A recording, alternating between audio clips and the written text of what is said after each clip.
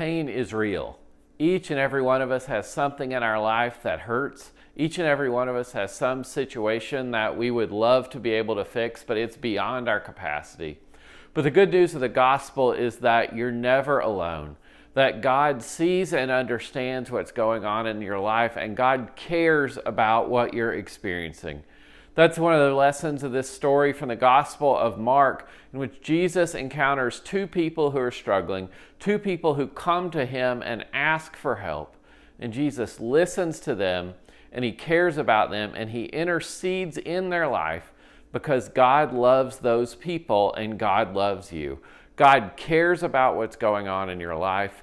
God is invested in your life, and God wants to do what needs to happen for you to receive and experience the good and beautiful life you were made for.